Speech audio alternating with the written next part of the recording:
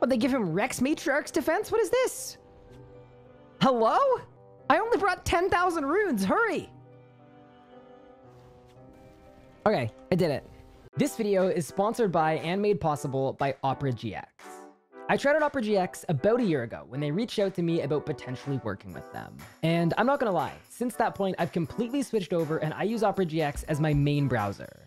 Whether it's one-click Twitter and Discord access, true performance optimization, or my second favorite feature, which is picture-in-picture YouTube support, they've got specialized features that ordinary browsers just don't have.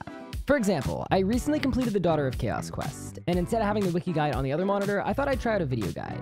Instead of watching it on a different display, I decided to just chuck it on top of my interface, and you can do that in a single click with anything on YouTube. I'm gonna be honest though, the thing that I like most about Opera GX is the tactile typing feedback sounds. They are just chef's kiss perfect. Now, you might be thinking that switching browsers is pretty daunting. Opera GX has an import tool that allows you to quickly import all of your settings from your previous browser, things like your browsing history, bookmarks, and cookies.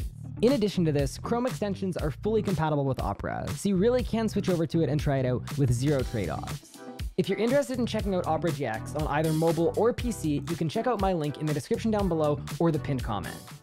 Good morning, everybody. How are we doing? Welcome to day number 13 of the Hardcore Iron Man adventure. I hope everyone is good. We have a bunch I want to do today. I'm super excited. We're going to start things off with our dailies today, and then, yeah, we're going to see where the day takes us. But we made a lot of progress. So I'm now 62 mining, and I believe I have 61 crafting banked as well, which is absolutely huge, and should put us in a pretty good spot for getting lunars today. And I think what I want to do today is get lunars and then get 85 magic so that tomorrow we could do the World Wakes. That's what I'm thinking. I don't want to like lock that in per se, but I feel like that would be really, really cool. That's kind of the idea. Also, they added group Iron Man dungeoneering today. So I feel like we made this hardcore at the absolute perfect time. Like, it's actually nuts. Day 2 of the hardcore, I could get Premier. And then now a week and a bit after making it, we've got group dungeoneering on my groupable hardcore. But yeah, that's gonna give us a lot of options moving forward for dungeoneering, and I'm very, very stoked about it. Dude, look at the dragon hatchet. It looks so good in the bank next to the rotten food. Level 56 in the farming seal coming in. That's mega burned. Oh no, not both. This game is so hard. Dude, how are you gonna burn both? I look like a mind goblin? Mind goblin? It's a mind goblin. Okay, I'm actually waiting. Like, you have to, please put me out of my misery. Okay, somebody do it. Somebody do it so we can move on. Thank you. Also, working out a good RS real life balance can be good. Yeah, I think it depends on the person. I know some people that like, I think if RuneScape is getting in the way of you progressing the way that you want to in your real life, not in like a, I'm gonna blame RuneScape, but it's actually a great number of things. But if it's like actually addicting like that, yeah, is not ideal. He says, with a 1400 total level account on day 13, don't listen to me. Now, you know what? Listen to me, but it's kind of a do as I say, not as I do situation, I think. What, they give him Rex Matriarch's defense? What is this? Hello? I only brought 10,000 runes. Hurry. Okay, I did it.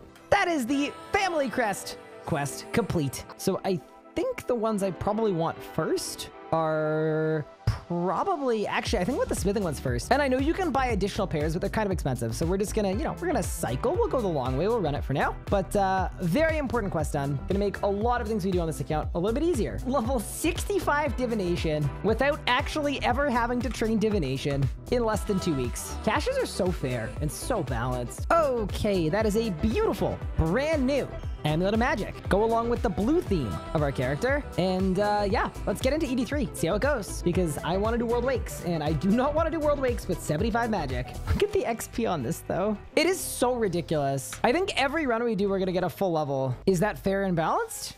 Absolutely not. Is that the reality? Yes, it is. We are already 20 seconds in, level 76 magic. Keep it going. That is level 67 constitution, and we totally didn't almost die. 37 dungeoneering. We take those. Oh. Well, at least it was the non-hardcore.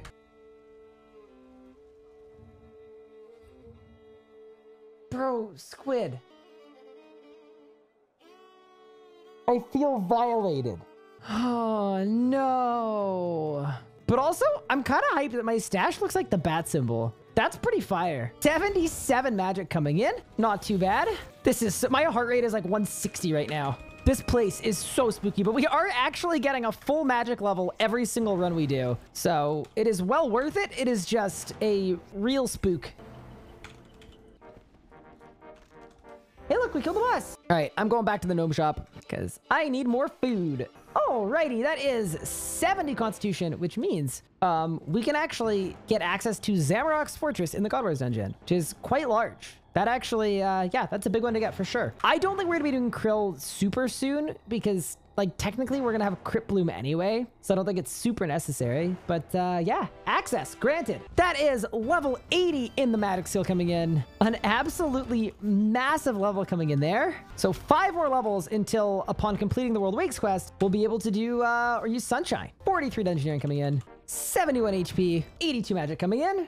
Wait, I can use Ice Blitz. Cool. 83 wizard, and I can lose my account to the World Wakes quest, which is obviously very thrilling. Dude, you can tell who isn't a hardcore on the team because it's the one person whose HP is like 7 consistently. 74 HP coming in. You guys are out here asking about God Wars 1. I'm asking about when I can do Beastmaster. What do you guys think? Do you guys think a team of 10 level 96s with Vanquish staffs could do a BM kill? I think it's possible. Okay, can all of them be hardcores though? And then the follow-up is, can we use random.org to pick everybody's role? Can you imagine? The one dude who's actually underleveled gets stuck with base. They don't even have the defense level to use barricade. That is level. I'm dying.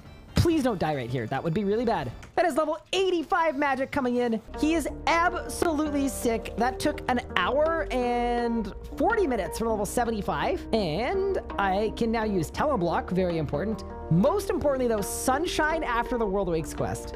So now what we get to do is we get to go to gameplay, combat XP. I get to throw on defense, and we're just gonna finish off the hour on defense. And I just wanna see what happens. That is level 65 defense coming in and 99 combat. Now of all the recs for King's Ransom, which actually I'm gonna write down because I actually think I want to do that quest ASAP. It's a really, really good prayer XP. Level 69 in the defense skill. And we have now on day 13 reached the combat level 100 milestone. 70 defense done, which means this is the final ED run of the day. I think we've made some absolutely ridiculous progress here. To be 85 magic and 70 dev, to get a total of 20 levels, 10 in each, in just over 2 hours is just absolutely ridiculous for this sort of level. That's like 400,000 defense XP and like almost, no, yeah, about 2 million magic XP as well. I'm very, very happy about that. Let's get the Twisted Bird Skull necklace done. So now I have the Infinite Prayer necklace. So next time we do ED3, that's going to be really, really helpful. I don't need to worry about being on penance or anything else. That is King's Ransom quest complete and a nice little herblore lamp. Okay, next step, definitely to complete the Night Waves. All right, team, that is the Night Waves training ground. Mission complete. So now I've unlocked Piety and Rigor and Augury, which are the tier, and Chivalry as well. So a tier 60 prayer and then the set of tier 70 prayers that I'm probably going to use them for a while. They're very, very good. That is level 60 Slayer, having not actually trained Slayer at all. We take those. I can finally do Aberrant Specters, which are actually pretty good for early game herbs if I want to make like Guth Express. But I've got my Grim Gem in my invent because without leaving the instance, we're going to get a Reaper's Choice and we're going to run it back. Too easy. That is level 61 in the Hunter's skill, which means we are only 2 levels away from getting red chins. So we can already do gray chins, which is huge. And then, yeah, we're cruising. Oh my goodness. Oh, that is just disgusting. 160 Crimson Charms. Yeah. Looking good, looking good. 2,000 anime. That's a lot of anime. Alrighty. Okay, I am going to just go on the record here and say I think this is a really bad idea, but we are going to do it anyway. The play here is we're going to go to ED3 at level 47 ranged and just try to not totally die, I guess, to fast track to 60. As soon as we're level 60 range, we can do Morning's End parts 1 and 2, which are some like very, very end game quests. I just want to get them done. So that is the terrible plan. And now it's time to execute it. I don't have a butterfly jar. Oh, great. Okay, well, for right now, all I want is some chins to throw. I don't even think we need that many, probably. Wait, we're catching them like crazy. Wait, this is nuts. Oh, wait, no, we're not. They're breaking all my traps. I'm not catching anything. They're just breaking my traps. That's good. That's good enough. Let's go. Let's go to Mass Cab and buy a ranging potion.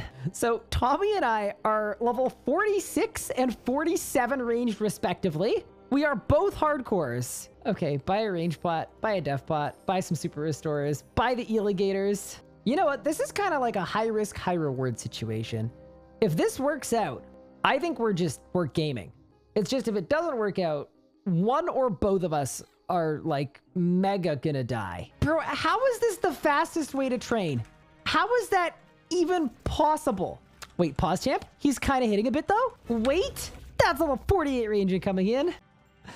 This is so bad. But you know what? It worked. We just got to keep it going. I don't have 100 farming, but I do have level 49 ranging. So that's pretty cool. Wait, we got 49 to 50 range in 2 mobs. This has been kind of like weirdly okay. Like this shouldn't be okay. This is like a PVM war crime for sure, but that's level 51 already. 48, 49, 50, 51 just in this 52. What? Okay, this is sick. This is the future. We're gonna be 99 by like the end of the hour. Offhand rune crossbow, good. Can I buy a tier 50 bow? Can I buy it in the Champions Guild? Hold up. Sorry, Tommy, give me a quick second here. I gotta talk to a thing about a place. You know what I am missing though? The part where I get like 20 levels. That part is missing for sure. We're gonna have to remedy that at some point, I suppose. That is level 53 ranging coming in. And that is level 54 ranging, 10 seconds after level 53. That seems good. What is this method? That's level 56. Let's go. Level 57 ranging. Level 60 range coming in means I now have all the levels needed for Morning's End Part 1. And Morning's End Part 2 doesn't have any recs. So effectively, we can now do Morning's End Parts 1 and 2, which I think is pretty crazy because in my head, that feels like a very, very late game quest. That feels like one of the last quests you do before Prif. And yeah, not this time around. We'll be making that happen tomorrow, I think. Okay, team, that is my 100 points done. Let's get out of here. It is time to skedaddle.